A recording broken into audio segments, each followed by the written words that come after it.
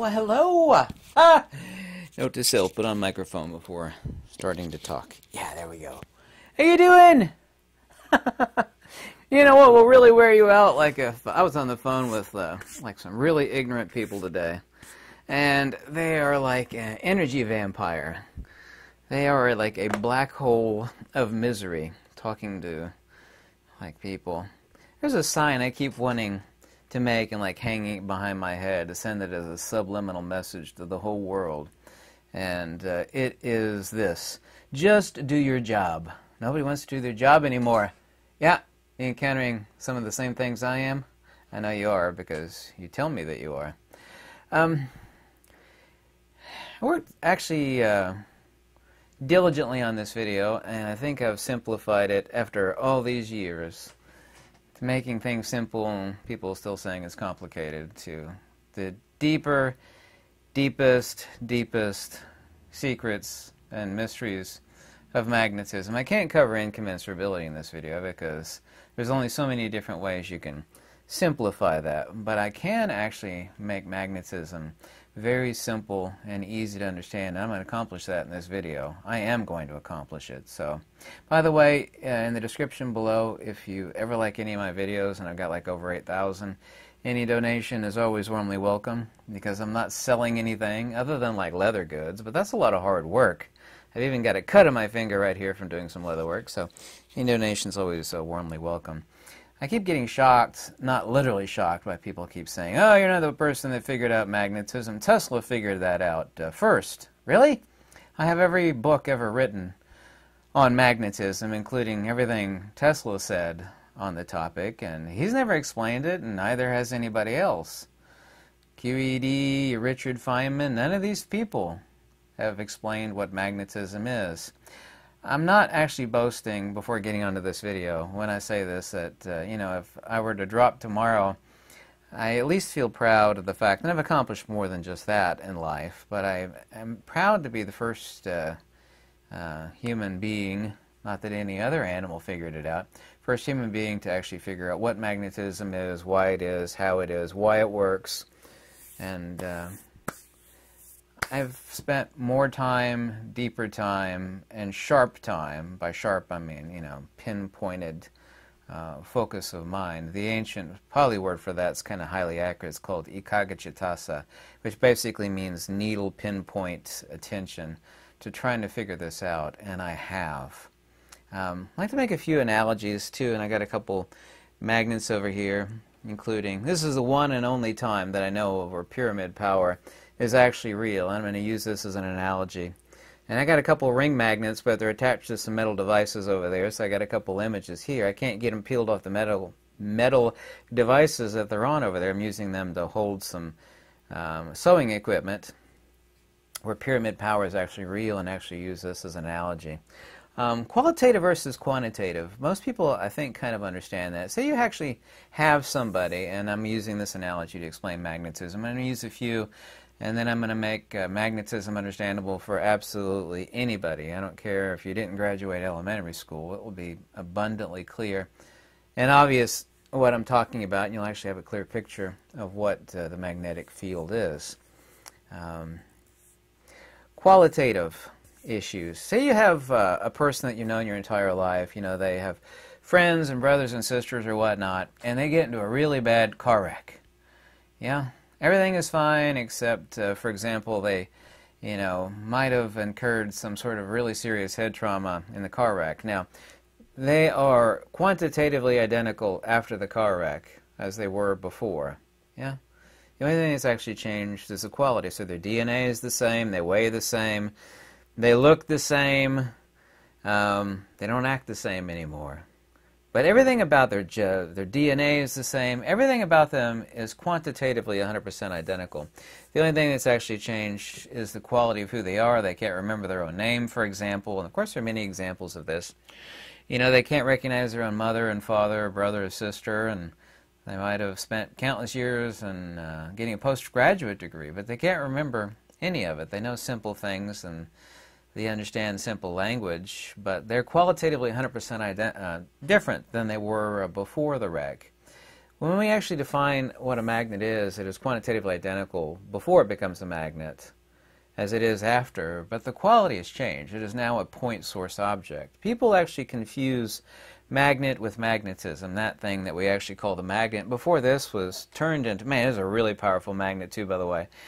It's wanting to jump towards this metal sewing machine back here, and I just moved it about an inch, and it wanted to jump towards that, and I had to grab it over here. I don't know if you could see me grabbing it outside of the frame.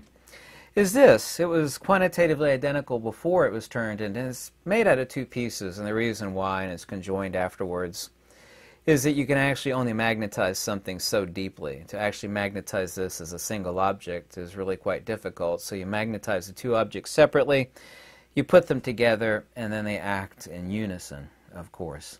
So quantitatively it was the same before it became a magnet, but now it is a magnet, and I'm trying not to get it too close to my iPad or my computer. It's absolutely identical. So that which actually defines a magnet is qualitative, not quantitative. Yeah. Same distinction between a 60-watt light bulb and a 60-watt laser. They're both 60 watts. They're drawing the same amount of power, but one is really dangerous and will burn a hole in the back of your retina, for example, and the other one is pretty useless to even read by. 5-watt laser versus a 5-watt light bulb. Doesn't have to be 60. 60 watts is actually incredibly powerful, incredibly dangerous. Use another analogy, and this helps people understand things better. You know, you're taking a shower. You have the shower head, of course, and then you have the sink or the drain. Of course, in a wash basin, we actually have the sink with a hole in the bottom, but there's a sink, of course, at your feet, and that, of course, is the drain in the shower. Now, a magnet doesn't work exactly this way, but it makes the analogy really simple for people to wrap their brain around.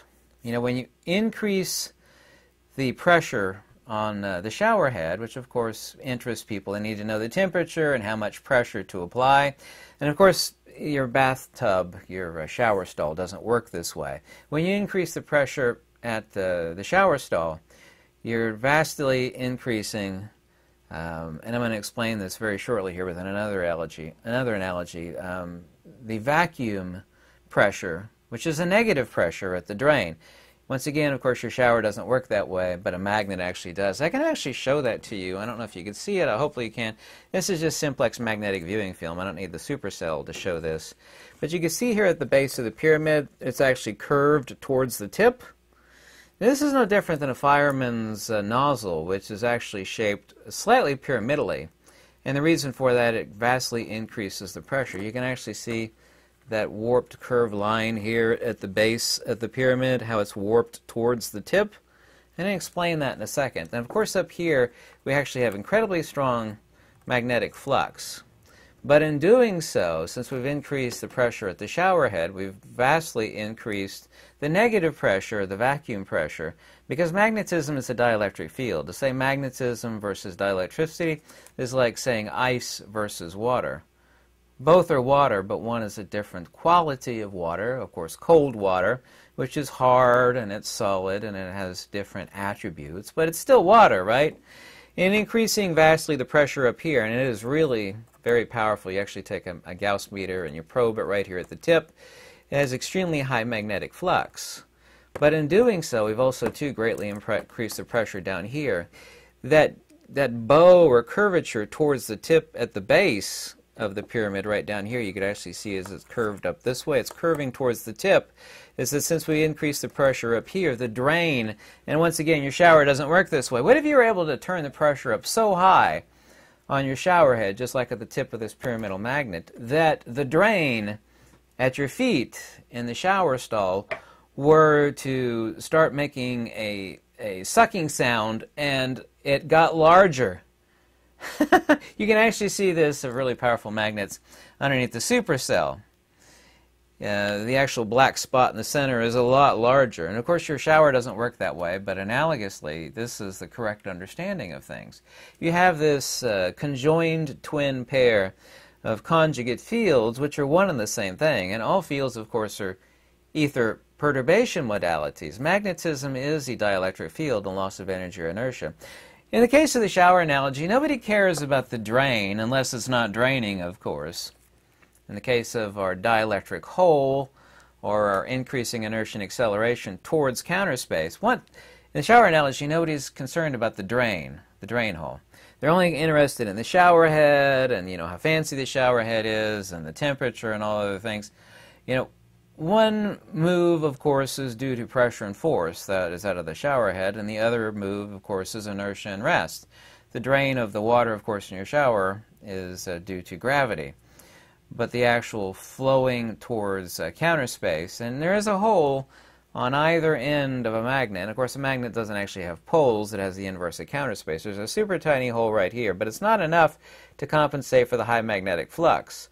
So the lowest pressure mediation for the dissipation of that is this big hole right here at the bottom.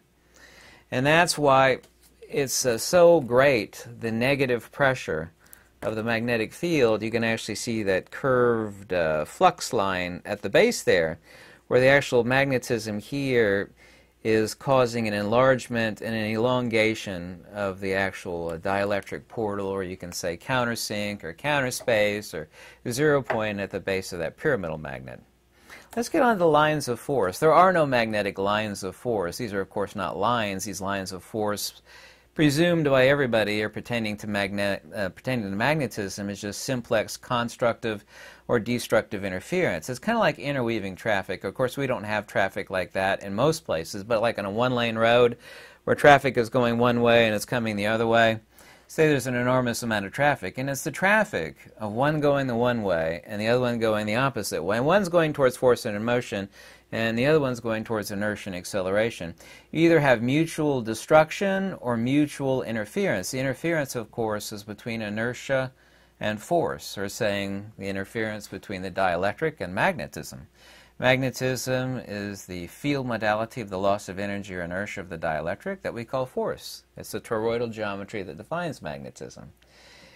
The other pattern, going the other way, of course, is towards inertia and acceleration. So you have this traffic that's actually fighting against each other. So all these lines, and the same thing in the dual slit experiment, and the same thing you see underneath the ferrocell, is the mutually assured destruction and constructive and destructive interference between the interweaving traffic, if you will, between the magnetic and the dielectric. It's either constructive interference or it's destructive interference. But these lines, and they're not lines at all, the only reason we see these lines is we see mutually assured destruction and mutually assured construction, and these negative spaces between the two where they're interweaving between each other, because they are both one and the same thing.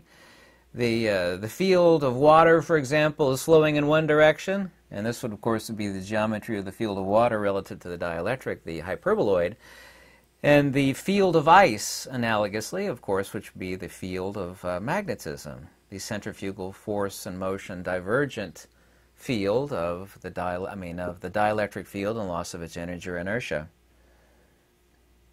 When we talk about polarity, once again, a magnet doesn't actually have poles. This is the three-dimensional force vector, the simplex shower and drain analogy. Now, the shower and drain, of course, is the release of that water and, of course, the dissipation of that water. Nobody ever thinks of these two things, and they really aren't in a perfect shower analogy. You can't have an endless shower and no drain. Eventually your bathtub's going to fill up or your shower stall is going to overflow, and nobody wants that. So you got to put in a shower head, you got to put in a shower drain. And the shower drain doesn't serve any purpose relative to the shower head. So these two are working in conjunction. One is for force dissipation of the water, and the other one is for draining the water. And this is what exists on either side of any magnet. But a magnet doesn't have poles. It has the inverse of counterspace, this three-dimensional force and motion of inverse of counterspace. And of course the inverse of this hyperboloid, or this hourglass shape, which is the geometry of dielectricity, is the torus. We look at this end of the hourglass. This would be the whole of the dielectric, which is an increasing inertia and acceleration towards counterspace. In our perfect analogy, the energy would be actually terminating right here rather than the sand flowing from one side to the other and back and forth. Can't take that analogy, of course, too far. In the case of the pyramid, as I've talked about, you actually have the centrifugal flux, which is incredibly shallow. The amazing thing about these, and nobody answers these questions, I'm the only person on earth that has answered that. It's like, why is it so shallow? You have incredibly powerful magnetic flux right here, and if you actually get it near your lips or your nose, you could feel it Trust me, I've told people to do that, and people are like, oh, yeah, I didn't believe you. I tried it. You're right. I ordered a pyramidal magnet. There's only a couple places you could buy these from. The reason why it's so shallow up here, just like the fireman's nozzle, is the pressure doesn't last very far past the tip. It's really shallow. It's only like less than 2 millimeters of incredibly powerful magnetic flux. The more you increase it here, the more you increase the drain pressure. That's why the magnetic flux isn't like, well, it's so powerful, it must extend out really, really far. Kind of like a fireman's nozzle. Because a fireman's nozzle is pyramidal shaped to get that water pressure up into a tall building to put out a fire. Yeah, but in this case, our fireman's nozzle, which is magnetic flux here, the back end of the nozzle, like our shower analogy, which doesn't work that way, and our fireman's hose analogy, hose nozzle analogy doesn't work that way.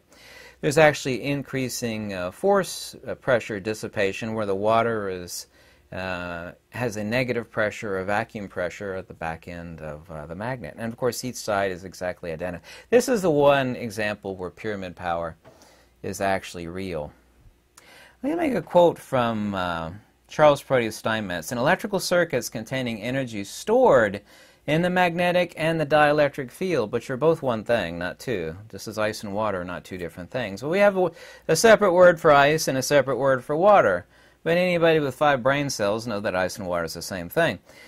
Getting back to a quote from C.P. Steinmetz, in electrical circuits containing energy stored in the magnetic and the dielectric, the change in the amount of stored energy occurs by a series of changes from the magnetic to the dielectric and back again from the dielectric to the magnetic and stored energy. He doesn't explain why.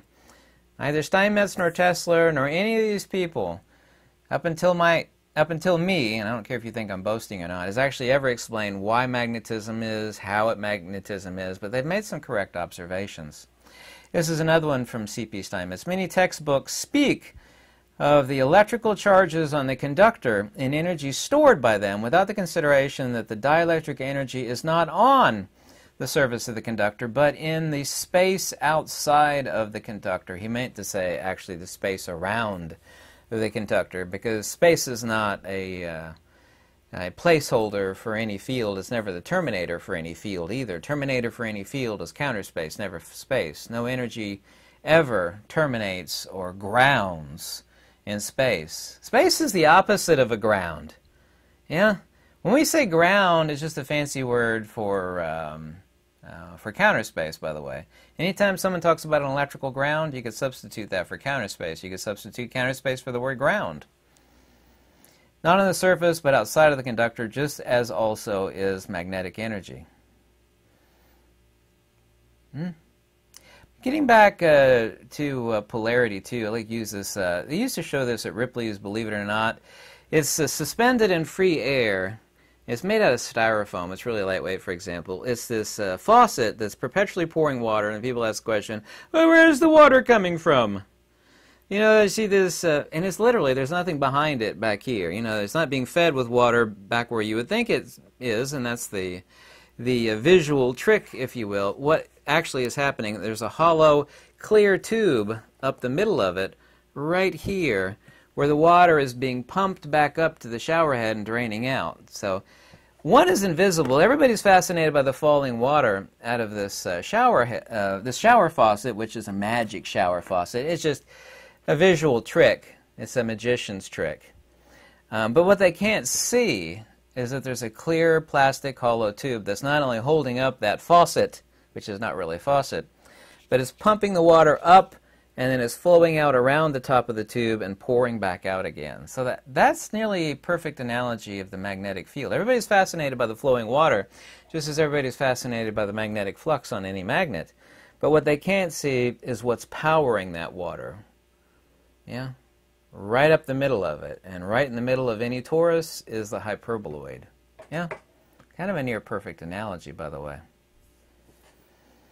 There is no such thing as magnetism applied in the autonomous field modality in people's mind, wherein magnetism observes that there is a necessitated conjugate presence between the magnetic and the dielectric. This idea of magnetic attraction, or magnets accelerate each other, and therefore that is due to magnetism, is a fallacy of composition. It doesn't go, well, two magnets are accelerating towards one another, therefore that acceleration, we will call it magnetic attraction, therefore it's due to magnetism. That's not the case. That's a correct observation, but an incorrect conclusion. Quantum and relativity is extremely guilty of this. Magnetism, of course, is the dielectric field. Magnetism, of course, represents that fundamental force and toroidal field modality as expressed by the loss of energy or inertia. If you want a perfect chicken and egg analogy, and everybody's been saying that since the dawn of time, you know, which came first, the chicken or the egg? If you want a near-perfect chicken and egg analogy relative to magnetism, dielectricity, and whatnot, is that the dielectric would be the chicken sitting on the eggs in the coop, you know, at rest, right? And magnetism would be the chicken running around the coop, yeah? The toroidal running around the coop. And the ether, or counter space, or rest energy, or inertia, take your pick, counter space, ether, rest, inertia, these are all references to one and the same thing, would be the egg itself, because the egg itself represents, obviously, not only the egg, which it is the egg, but of course the chicken, because the egg is an unrealized chicken, yeah? If it's hatched, obviously, so, yeah? So, the dielectric would be the chicken sitting on the eggs. Magnetism would be the same chicken running around the coop, I don't know, chasing something to eat, I don't know what. And the ether would be the egg itself, which represents rest, which represents potential. Yeah, brought to fruition, the release of that energy. Of course, we have the chicken. Yeah. Perfect analogy. Nearly perfect analogy. Once again, magnetic attraction does not exist in any way, shape, or form. A magnet doesn't have a magnetic field around it either. Sure it does. Around this magnet right here is a magnetic field. There is, but that's not being emitted by the magnet. Observationally, just as the idea of magnetic attraction exists, we would think that, just as we think ignorantly and incorrectly that a light bulb emits light, it doesn't. It sets up a field perturbation modality. Nothing emits sound.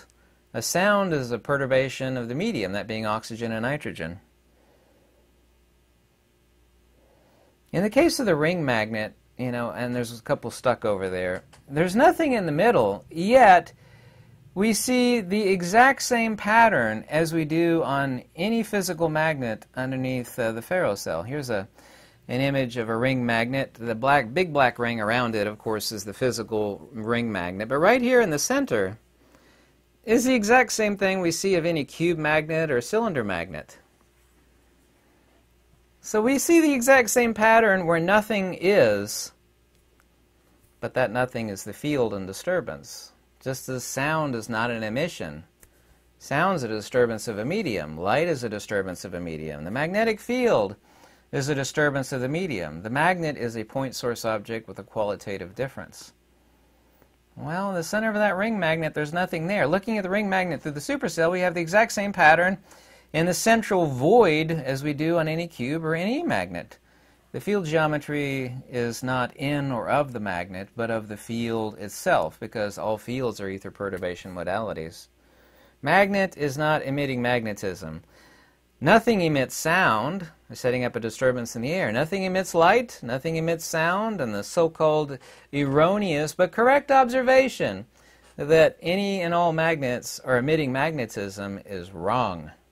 We can observationally declare that that's true, but it is declaratively and demonstrably and palpably untrue. Humanity has very shallow minds. They can't really think sharply or deeply. Nikola Tesla talked about this. Magnetic attraction. I hope I simplified these things. By the way, Nikola Tesla, of all his countless inventions, said, like his, meaning Edison lamp, my induction motor may be discarded and forgotten in the continuous evolution of the electric motor. But the rotating magnetic field with all its marvelous phenomenon manifestations of force, i.e. magnetism, will last as long as science itself. That's a quote from Nikola Tesla. In other words, of all the things he invented, he was asked, what are you most proud of all your inventions?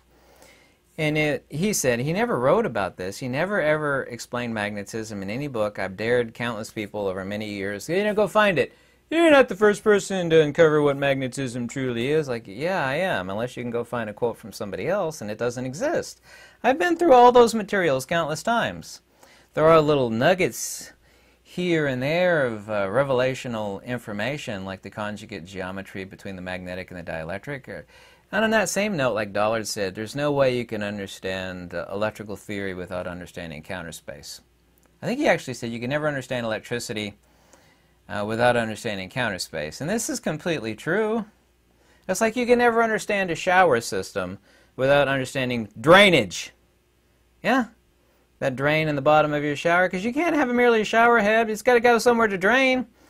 There's no way you can understand setting up ham radio equipment without a You could have the most, and I'm a former ham radio operator, you have the most expensive equipment on Earth, but unless it is grounded, and ground, once again, is a fancy word for saying counters, but you got bupkis. It'll work, but not so good. Most expensive, got to be grounded. There's nobody that can understand electrical theory. And basically, Steinmetz said that as well. Electricity is the conjugate between magnetism and dielectricity. Nobody could understand. And the electrical field is not in. He said this himself. This is a guy way more intelligent than Nikola Tesla. He said specifically, talk about the electrical charges on the conductors and the energy stored by these conductors without considering that the dielectric energy is not on the surface of the conductor, but in the space outside of the conductor, just as also, too, is the magnetic energy. This is from Electrical Discharges, Waves, and Impulses by Charles Proteus Steinmetz. He's basically telling you the electric field is not in the wire. You know, that the electrical charge is traveling through the wire is a huge misnomer. Everybody thinks that light bulbs emit light, and that my voice is emitting sound, and that a magnet is emitting magnetism, and that electricity is traveling through the wires. All of these things are correct observations with incorrect conclusions, and ultimately, demonstrably, 100% wrong.